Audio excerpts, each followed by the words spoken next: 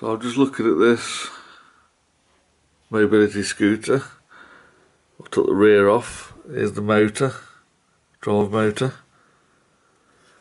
Looks like the axle goes straight through the motor. Obviously that's the gearbox, or differential, whatever you want to call it.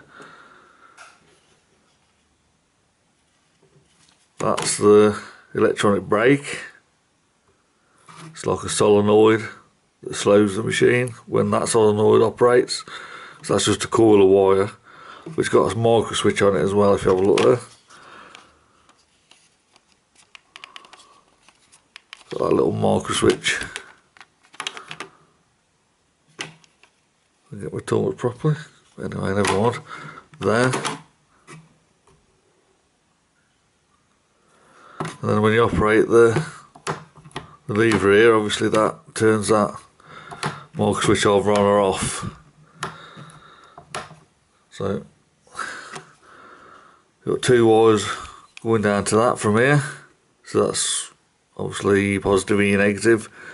One wire goes through the switch, and your positive and your negative for your motor. So I'm just going to test them two here and see what sort of readings we get. And this is a good motor, so I'm just learning myself on these. There you go, got a reading, 54 ohms on the first two, the top two terminals on this one, which are for the brake, the solenoid of the brake. And then, if we operate this lever,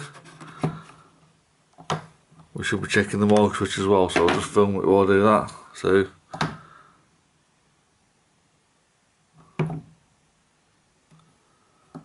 the brake's good and the micro switch is good.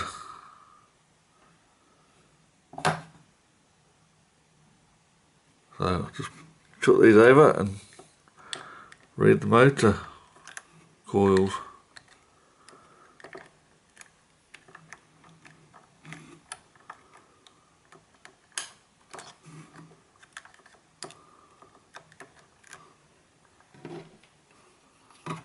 So that's 0.4 ohms. I was expecting a bit more than that, but I don't know. I ain't got an experience to say if it's bad or good. Well, I know it's a good motor because I've rode the machine, so it must be a good reading. So that's it. Tested the brake and the motor windings.